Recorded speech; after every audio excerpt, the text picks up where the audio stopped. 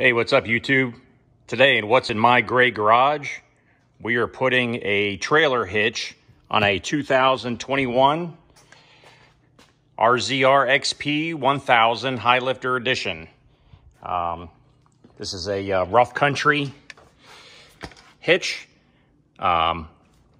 It's not too hard to do, but it's not the easiest thing to do, and we're going to cover a few things, and we're going to get after it and put this thing back together. It takes a little bit of hand-eye coordination, and just a little bit of having an extra set of hands would be good, but not necessarily necessary. But we're going to get to it here, and I'll show you the stuff you're going to need and what you're going to need to, what tools you're going to require to do this job. So hold on real quick, and I'll jump to the video. Okay, with doing this, putting this trailer hitch on, or this adapter hitch on the XP RZR, I needed a 18 millimeter socket. I'm using an impact gun to remove the bolts, and there's 4 bolts you're going to remove. There's 2 up on the top and 2 in the bottom that go through the upper and lower control arms. There's these little spacers that go between the mounting plate and the outer plate. Goes like this. Anyways, those are going to come out. The one on the bottom's pretty good. It just sits on the little tow hitch that's existing. A little, I don't know, I guess a little toe point, but it's not really that thick. That's why I'm putting this this rough country suspension, or not suspension, sorry, rough country hitch on it. That way I can put a trailer hitch type on there with like a D-ring or some sort of you know, implement that'll be easier for me to get out of situations, or help people get out of situations without tearing up the machine. So, of course, the trick of it is not to get yourself in situations where you really need to use this stuff. But, you know, you spend a lot of money on these machines, you know, try not to put yourself in a place where you're tearing them up. But anyways, what I did is I loosened the bolts. I took the bolts, inside there's a nut. There's a, each bolt has 1 nut. It's like a kind of like a Teflon loaded fastener. Anyways, there's 1 on each one. When you back them off, it's a, I believe it's 18 millimeter. So you got 18 millimeter in the forward, or on the nut and on the bolt. You kind of have to finagle getting inside there, but it's not too bad. And then you just back them out. And what I did is I used the floor jack, and I got a piece of wood here, and I jacked it up. And as I jacked it up, it took the pressure off the sway arms here, and it allowed for the, it lifted it up a little bit, allowed the tension to come off the mounting plate, and the bolts were able to come out pretty easy. So we're going to install them, and it should go pretty quick. It's not really that long of a process. It shouldn't take any more than, I would say, 5 or 10 minutes to do this, maybe 15 if you're not really too slick with hand tools and stuff, but it's really not that bad. I've watched a few other videos to kind of see what it was going to be like, and it seemed like it was going to be a lot of work, but it's actually not so bad. So, all right, let's get her put back together. I hope everybody's doing good out there in YouTube land. It's a pretty nice day out today. It's the, what's today, 23rd? So may have to jack this up a little bit to get all these points to line up. Try not to scratch the paint.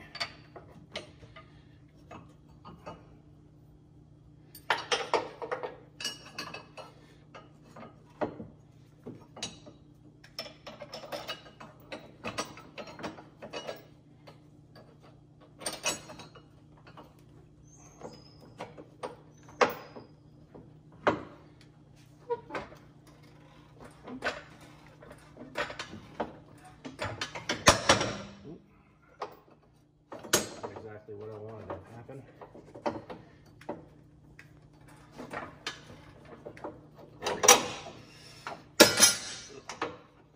Wrecking the joint. What am I doing wrong here?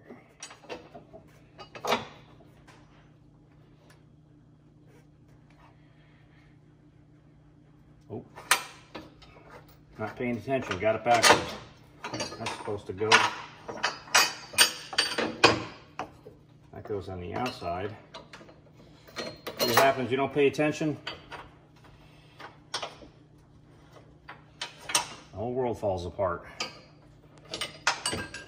That one's down there, this one comes over.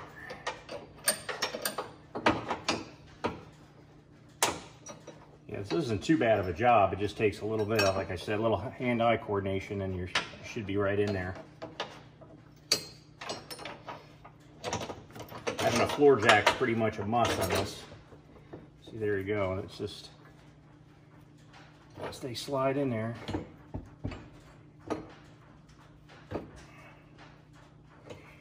I see what we got to do.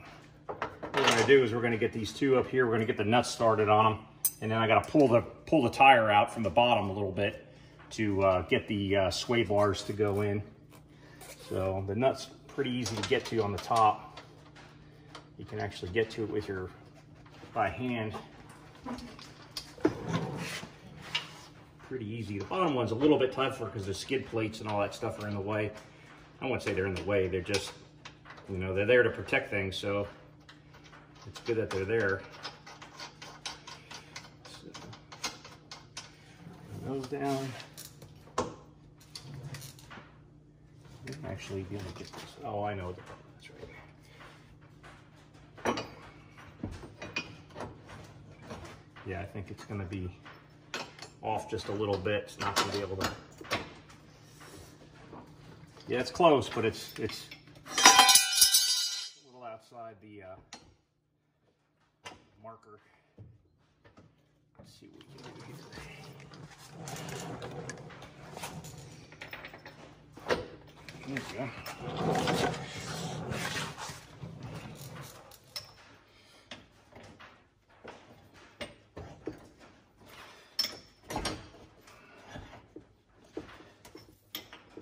Yeah, it wouldn't be bad to have an extra set of hands, honestly, but it's, you know, like everything else, sometimes it's hard to find, you know, someone to give you a hand. Everybody's busy on the weekends.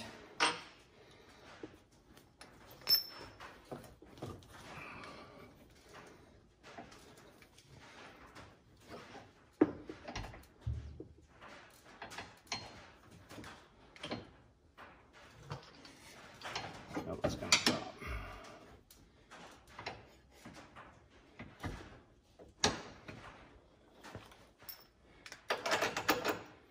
Cheat a little bit.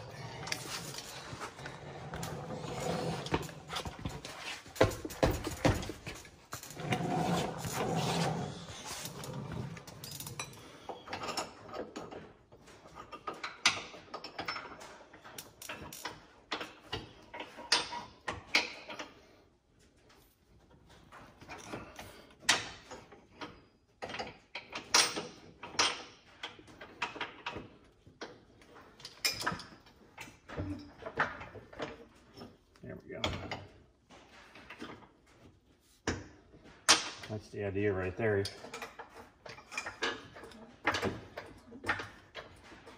Jack that thing up a little bit, draws those tires in.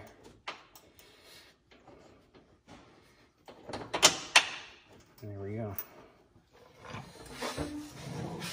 Yeah, so what I did is I jacked it up a little bit and got some pressure on the, it lifted those back tires up off the ground a little bit.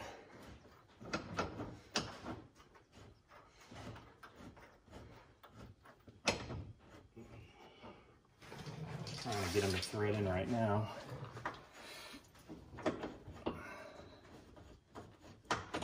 There we go.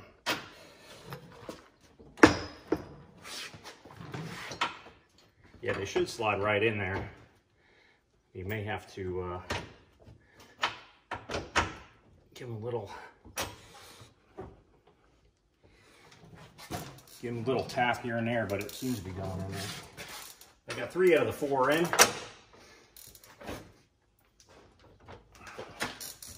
There we go. All right.